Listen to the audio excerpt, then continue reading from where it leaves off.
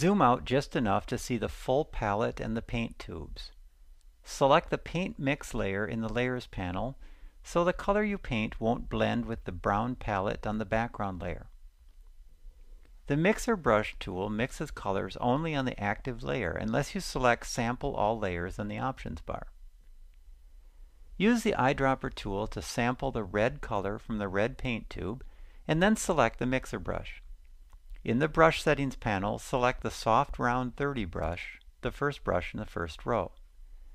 Then choose Wet from the pop-up menu in the options bar and paint it in the top circle on the palette. Click the Clean the Brush After Each Stroke icon in the options bar to deselect it.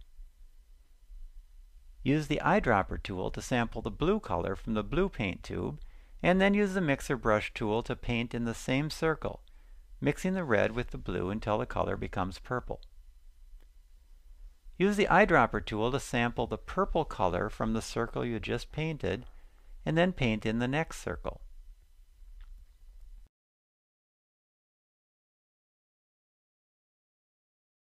In the options bar, choose Clean Brush from the Current Brush Load pop-up menu. The preview changes to indicate transparency, meaning the brush has no paint loaded. To remove the paint load from a brush, you can choose Clean Brush in the options bar. To replace the paint load in a brush, sample a different color.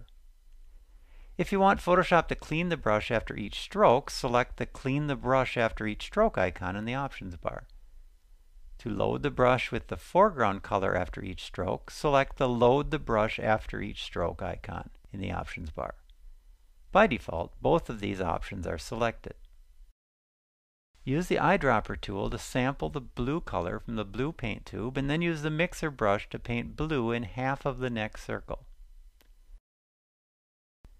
Sample the yellow color from the yellow paint tube, and slowly paint over the blue with a wet brush to mix the two colors.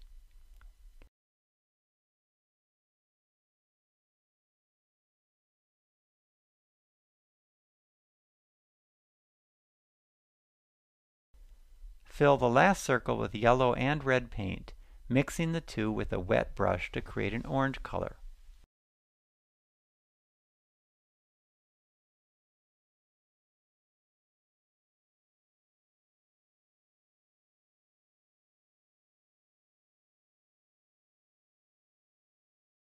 Hide the Circles layer in the Layers panel to remove the outlines on the palette.